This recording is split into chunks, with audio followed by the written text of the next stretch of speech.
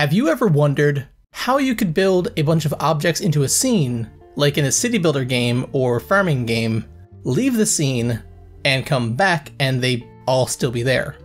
I'm going to show you the simplest way that I could come up with. There are more robust ways of doing this, but I find this to be the simplest one that's the easiest to understand. So here I have a little game example where I can place buildings, save it, get rid of them all so they're gone, and then load them back in. And that's all being done with just these little events. And the reason that I like this setup is because I can add whatever I want to it and still have it work. So if I wanted to add the angle of all objects, for example,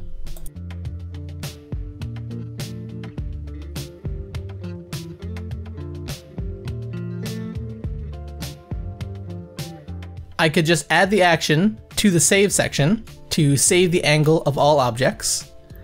And then when loading, slot it in right here to change the angle of all objects, and then change this value and this value, because now there are 4 things being saved. Now to show you that the actual angle is working, I'll just put these in here. And to show you how flexible this is, I will also add another object called building. Add that to the project, put it into the scene, angle it, and then go to all objects, the group, because these events are using all objects, the group. So I'll just add that to the group, and now it's there. It's there.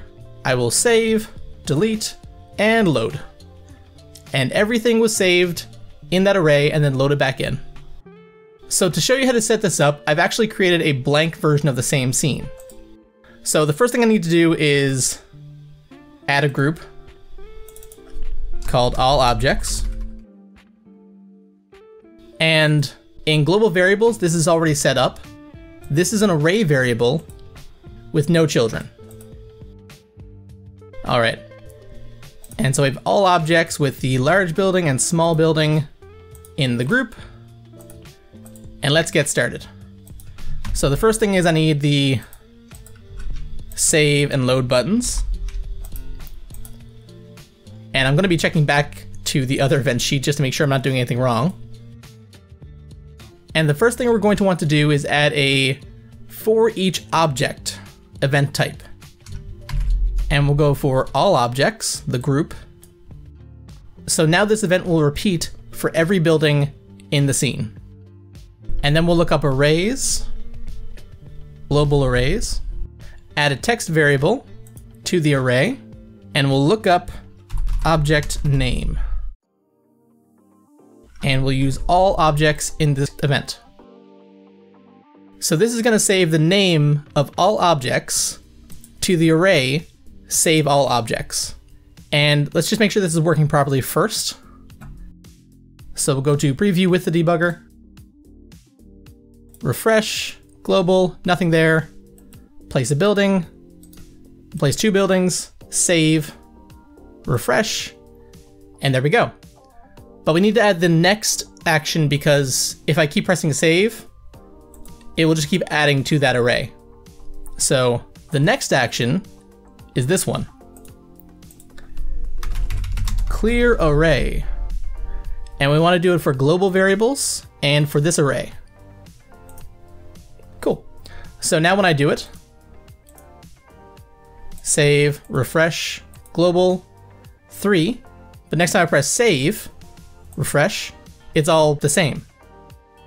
Because it's clearing them before adding in the new variables. So it gets rid of the old ones before adding new ones. And then we need to add a number variable to an array. And the number we want to add is the X position of all objects in the all object group. And we'll do the same thing for Y.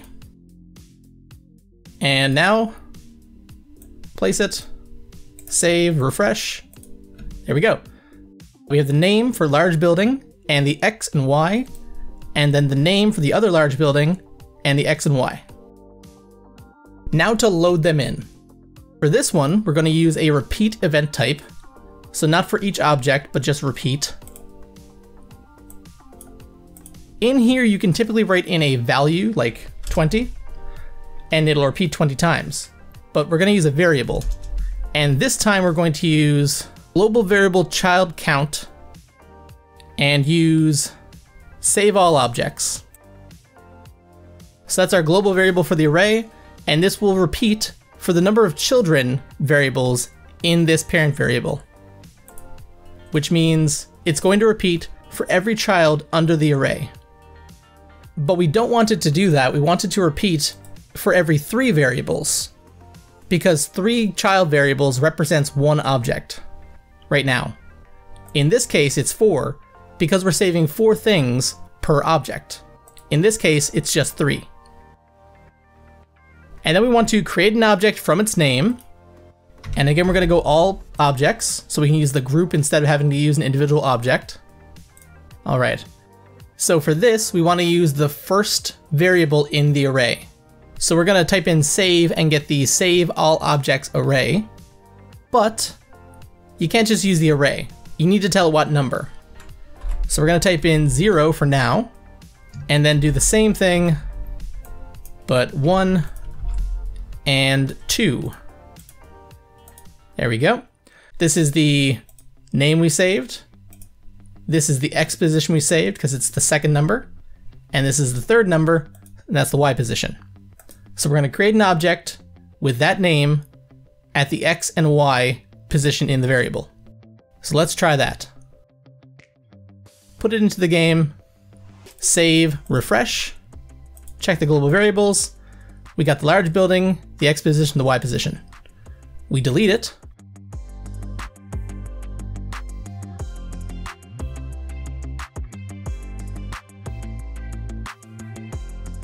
Delete, gone, load. There it is. But if we have multiple objects, it's not going to know what to do with them. Save. Because we're only using 0, 1, and 2, and then beyond that, it doesn't know what to do. So now's where we need the climb variable. That's in here. So we're going to change a number variable for a scene, and we're going to add a variable. We're going to add climb variable, make it a number, climb, set to 0. So it starts at 0 every time. And then at the end of that, every time it repeats this event, we'll add 3, because each object is represented by 3 different variables. And then we'll divide this by 3, so it only repeats after every 3 variables are checked. Set to. Add 3. But before this will actually work, we need to change the 0, 1, and 2 to use the climb variable. So I'm going to remove the 0, type in climb variable. There we go. Same thing for 1. But we use climb variable plus 1. And then the same thing for 2. But we'll use the climb variable plus 2. So it'll be 0, 1, 2, and then the next time it repeats, it'll be 3, 4, 5, repeat, 6, 7, 8, repeat, and so on and so on and so on and so on. So now let's preview that. Place, place, place, save, delete, load. And that's it.